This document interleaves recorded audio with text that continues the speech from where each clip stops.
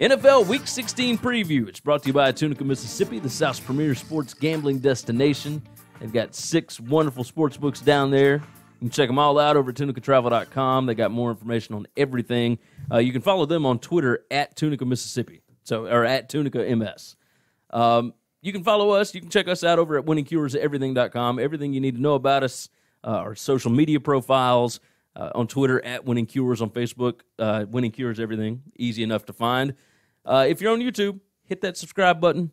Help us out. Leave some comments below what you think about the previews, all that wonderful things.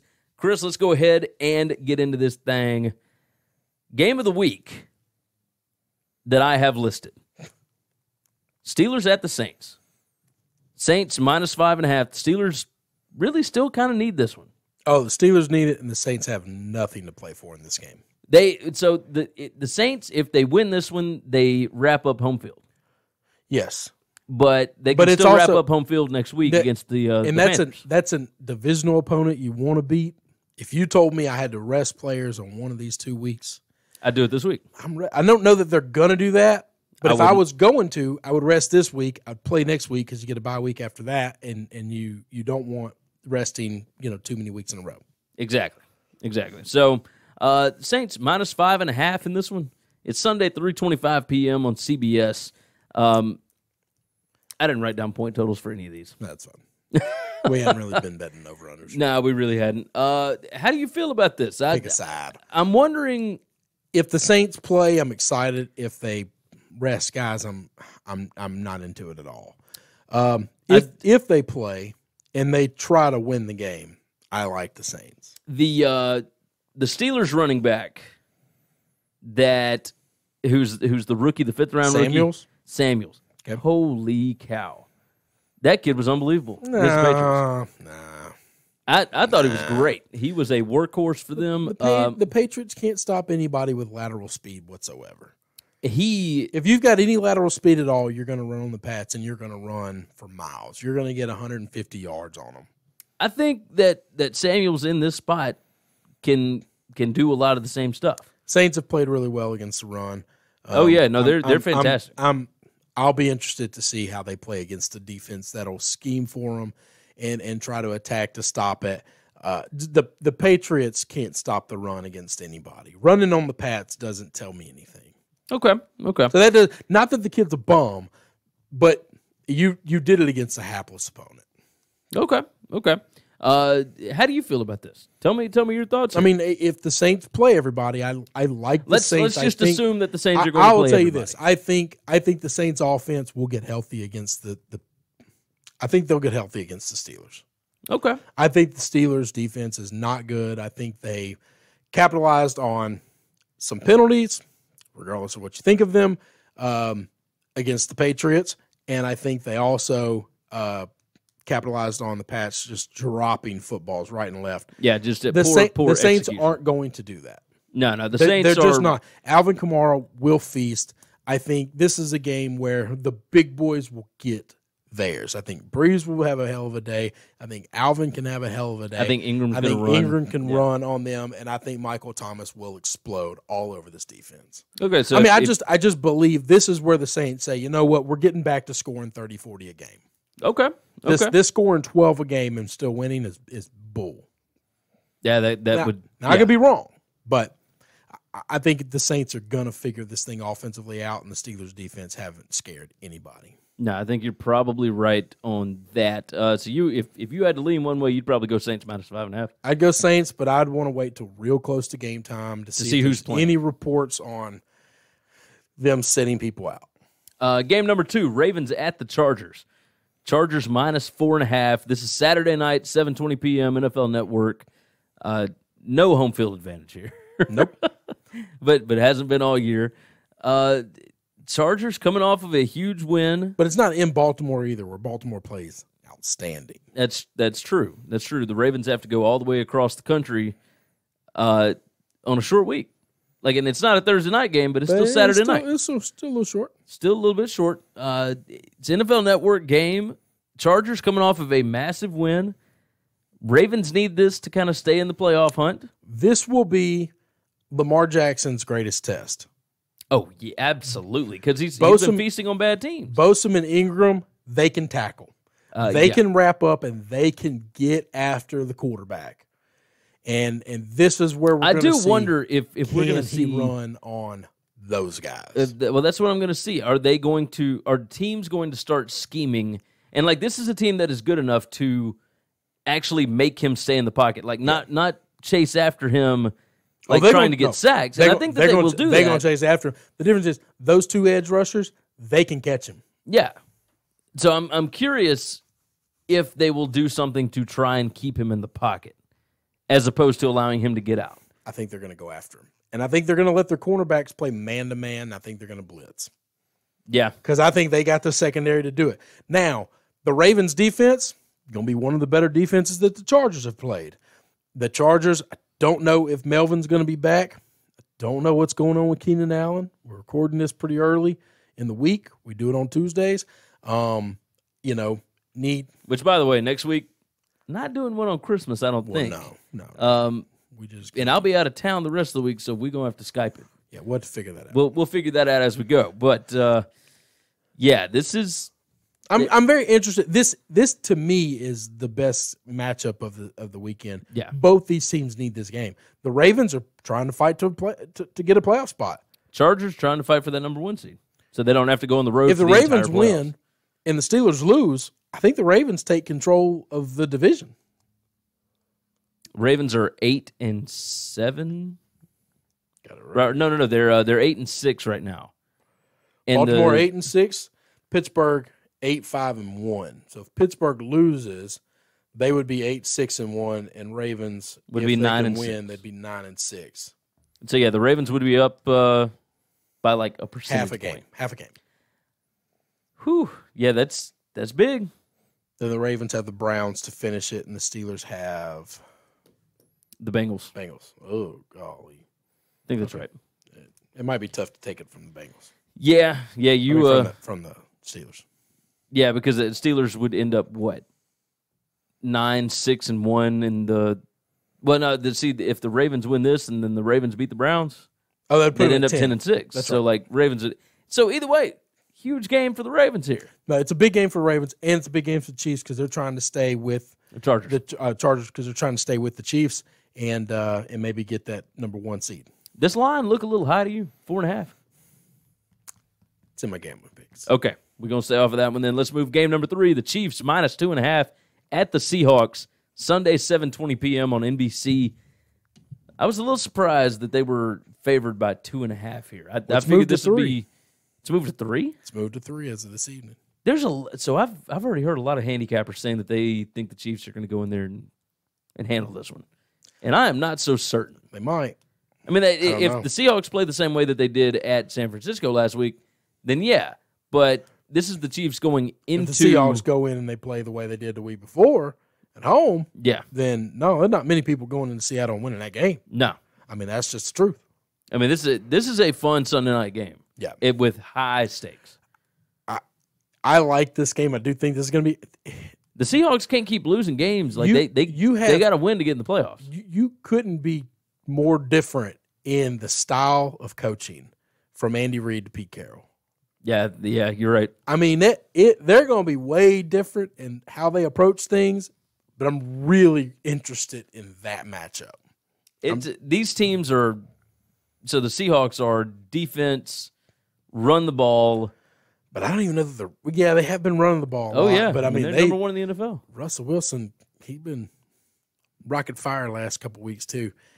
It's going to be interesting, but it's a totally different. It's a pro style offense. Yes, it's and 100%. The Chiefs are running Oklahoma's offense. Texas Tech.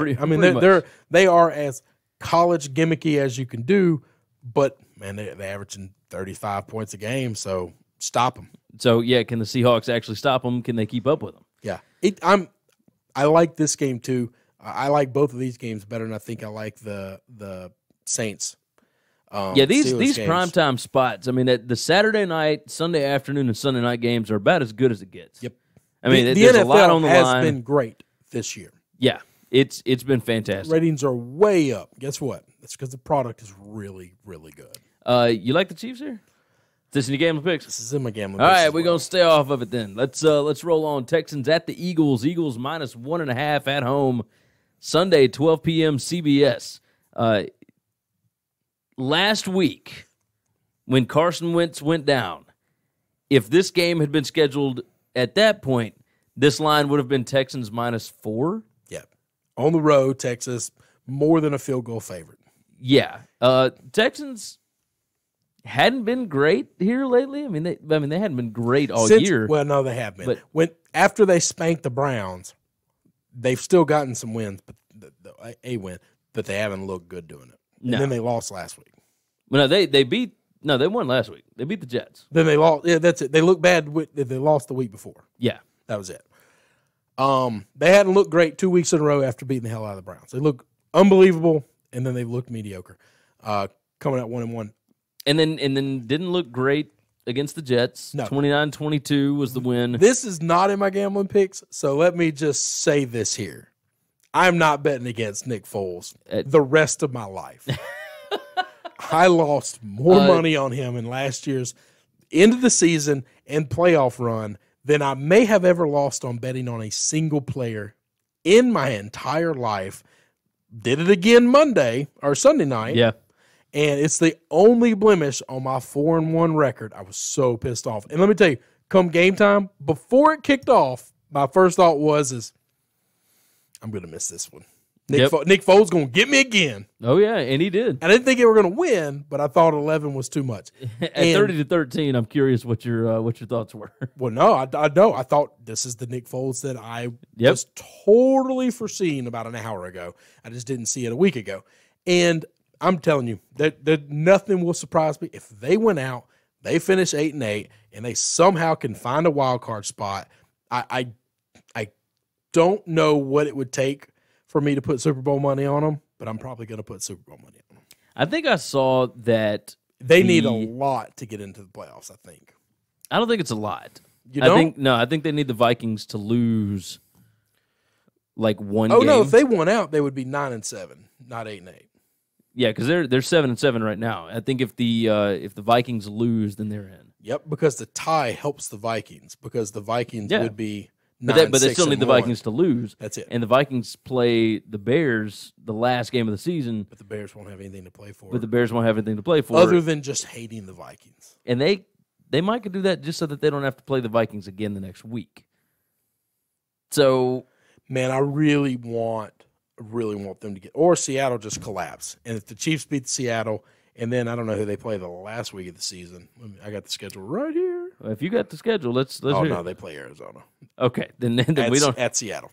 So the Eagles could still possibly get in there. We need the Eagles. All I need is the golly. Houston football franchises, if I am not mistaken, I think I read this earlier, they are 0-11 against the Eagles all time. Holy crap, that's almost impossible to believe. Yeah, I thought the same thing. But it may have been a higher number or whatever, but they are winless. They're over. They're goose-egged. Yeah. 0. I'm telling you, I've made up my mind. Between the Oilers and the Texans. It's not in my gambling picks. I'm saying it here. I'm not betting against Nick Foles the rest of my life. I'm just not going to do it. I'm not. I gave that man too much money, and I did it Sunday night. And I did it a week ago, and then Sunday I watched football, and as the NBC pregame show was starting, my first thought was, oh no, I think I'm going to buy that bet back. I Here think we go again. I'm just going to go bet the same amount and give them the vig and just get out of this game. I didn't do that. I lost it, but I wanted to.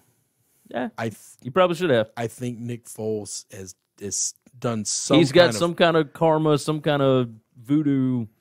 I don't know what it is.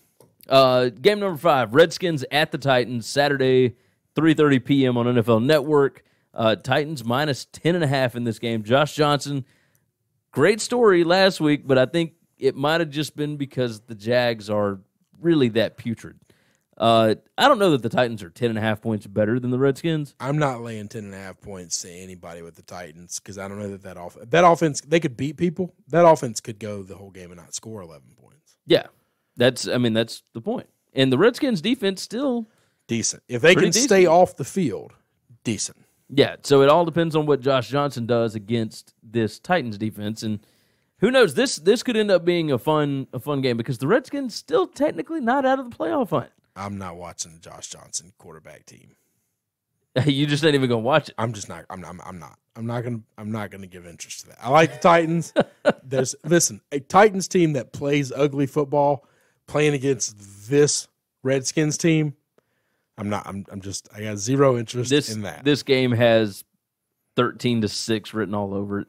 Like it's going to be nasty. It's going to be gross. If the over/under was 23, I think I would take the under. I could believe that. I could believe that. All right, honorable mention games. Let's roll through these pretty quick. Bears -4 at the 49ers, Sunday 3:05 p.m. on Fox. Nick Mullins? Nick Mullins, don't get hurt. Just don't get hurt. Don't get hurt. And so just protect yourself. Bears still have something to play for. Yes. Like they will play in this one. I don't know that they're going to have a whole lot to play for against Minnesota. If they're playing for like home field, could be a different ballgame against the Vikings. They're still playing for a bye week though, right? You got them, the Rams. I mean, they don't have the bye week locked up from the Rams. No. Oh, you know what? If the Rams lose another game, well, yeah, they will then because they've then got the Bears have got the tiebreaker. But they don't have it locked up. I mean, that means the Bears have to keep winning.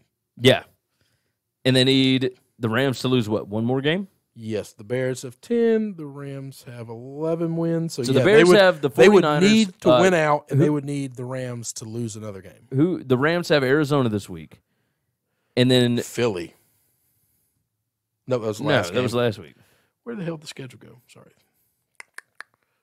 Oh, they've got Arizona and San Francisco. Oh gosh, it's going to be a little tough for them to take the bye. Man, that sucks. I want the Bears to have a bye week. I mean, it's still feasible. Like 49ers, like they just beat the Seahawks. So, the Bears are going to end up playing Nick Foles in the Week 1 wild card game. That's not who you want. That'd be awful. That'd be awful. The Giants at the Colts. Colts -9.5. Still an important game for the Colts too. Colts are 8-6. I mean, they're looking to try and get the AFC. Playoff picture is bananas right now. We thought the NFC was going to be the cream of the crop. Yeah, it's not even close. It's just not. They're just not. The AFC has been far better than the NFC overall. And yeah, the Titans Colts game going to be week 17. I want that game to matter. And if the Titans and the Colts both win this week, then and they're both heavily favored. I mean, they're both almost double-digit favorites. That will be flexed to the Sunday night game, more than likely. But yeah, Colts, Giants, that's 12 o'clock on CBS. Last but not least, the Monday Night Football game, Broncos -2.5 at the Raiders, 7:15 p.m. on ESPN. It's on Christmas Eve, so you got something to watch while you're wrapping gifts and all that wonderful stuff, or sitting around drinking cocoa with the family, apple cider with a little dash of cinnamon schnapps, all that wonderful stuff. Or like me, whiskey with your eggnog. How you feel about this one? What do you think? Broncos still have anything left to play for? No. They playing for Vance Joseph's job? That's it. So all right, do the players like him? As much as I dislike the Raiders, I like the Broncos. I like that franchise. And what they need is they need to play to win. They need to try and win the best they can, and they need to lose. They need to lose while trying to win, because then you've got justification to say, Keenum, get the hell out. Vance, get the hell out.